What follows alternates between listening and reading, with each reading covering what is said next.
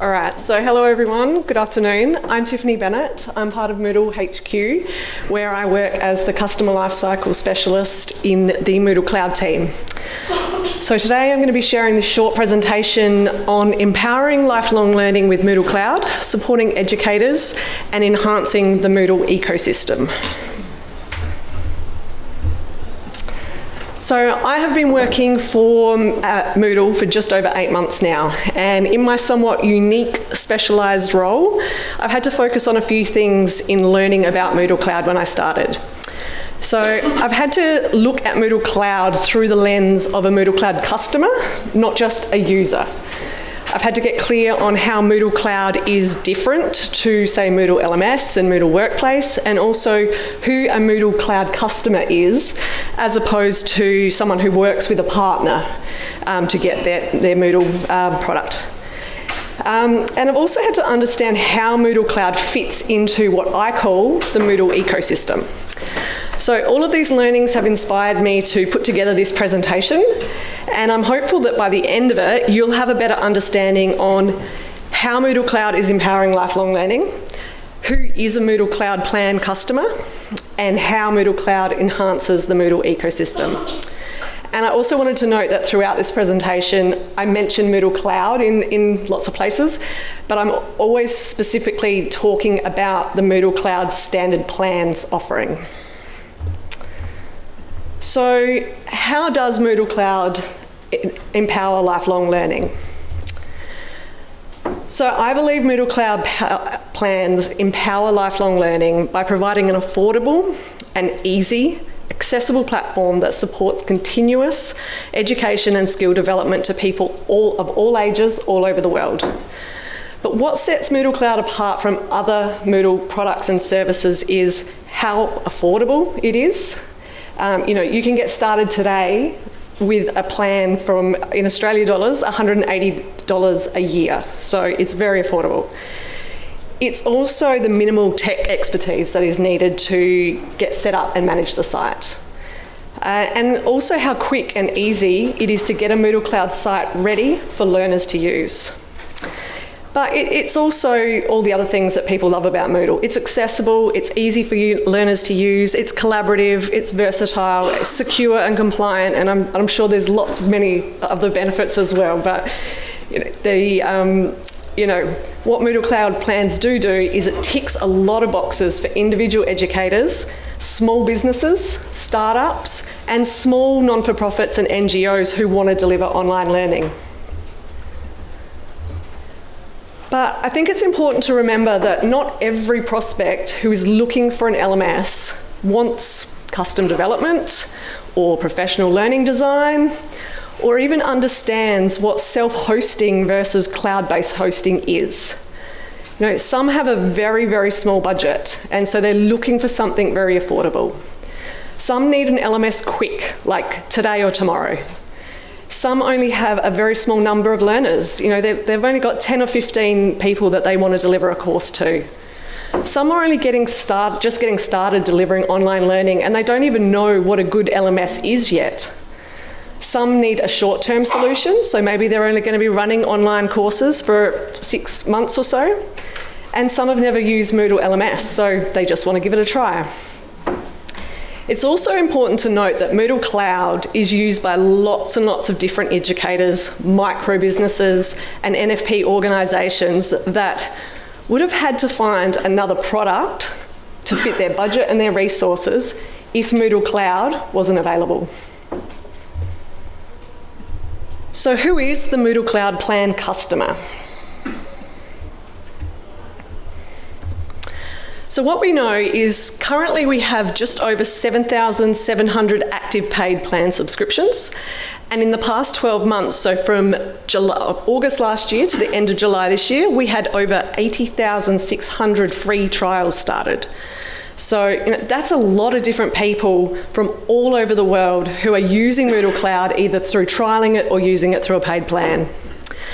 Our market research data and new data that we're starting to capture from our sign-up process also tells us that approximately 50% of our customers and trialists are using MoodleCloud to teach students. approximately 26% to train staff, and the rest are either using it to sell online courses or for personal reasons, or that magical other option that we don't know what that is. And 51% of new trialists also shared with us that they've never used Moodle before. So this is sort of interesting data that we weren't expecting. And it's interesting that there's that many new trialists that are being introduced to Moodle through MoodleCloud. So now I'm going to introduce you to 3 different MoodleCloud customers. They aren't made up personas. These are real customers, although I have changed the names and a few identifying details. And so they're just to let you see the type of people or customer who has chosen MoodleCloud to deliver their online learning. So first up, let's meet Reg. Reg is a retired teacher who is setting up a homeschooling program for his local church, and he wants to use MoodleCloud to deliver his online subjects. So Reg chose MoodleCloud because for many years as a teacher he used Moodle, and he had a positive experience using it. And so this is why he decided it was the perfect fit for this project. He also knew how easy it was for his learners to use, and because he already had a basic understanding of how to use Moodle and manage courses and everything.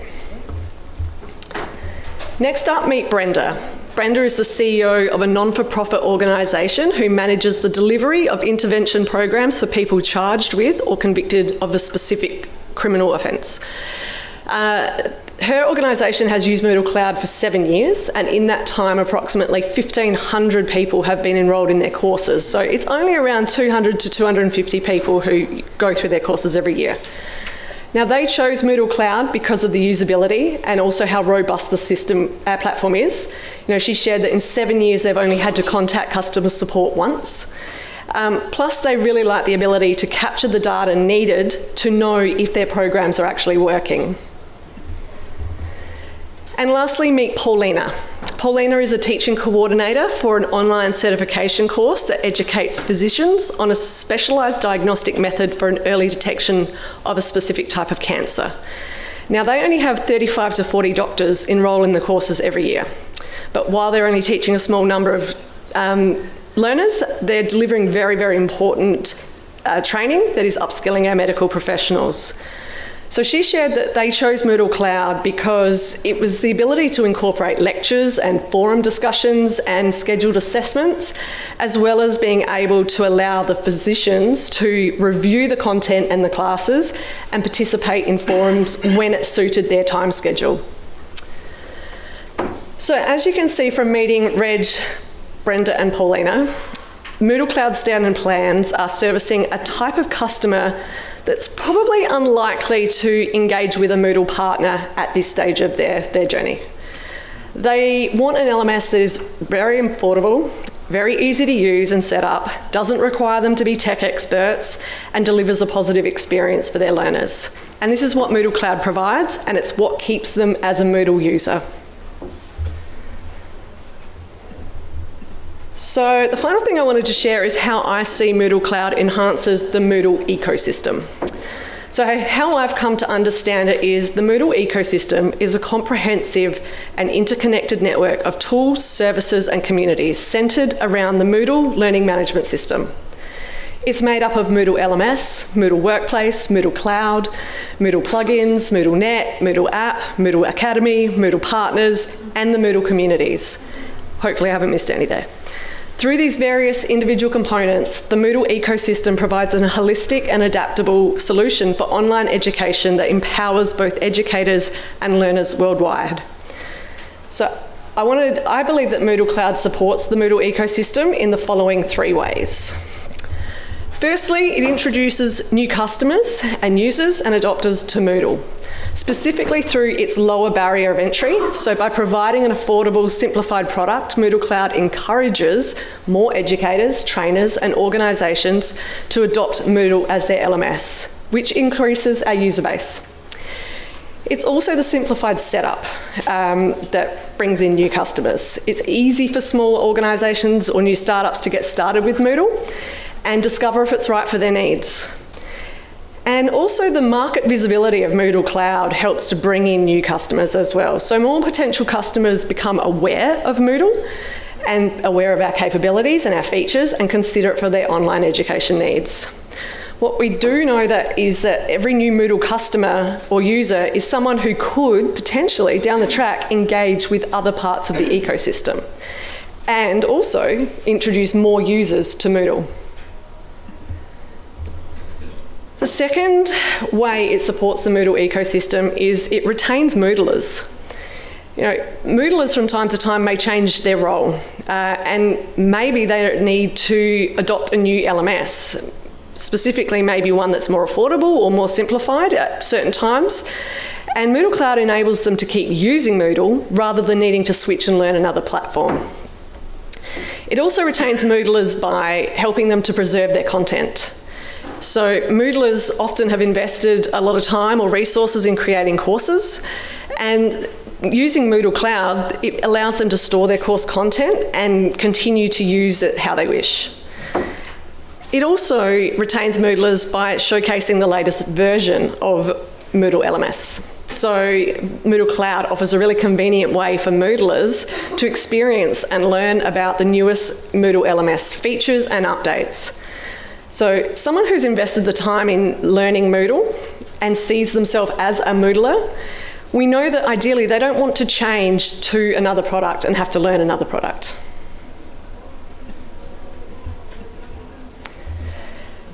And lastly, the third way that MoodleCloud supports the Moodle ecosystem is a standalone leading LMS solution.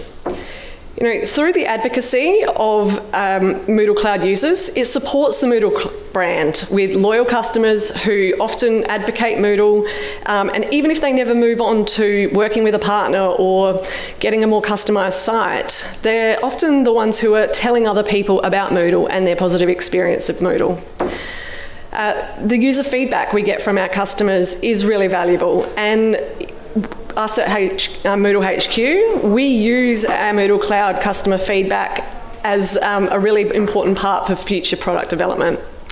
And finally, the success stories. You know, MoodleCloud customers contribute to case studies and testimonials that support our marketing and also inspire confidence in Moodle.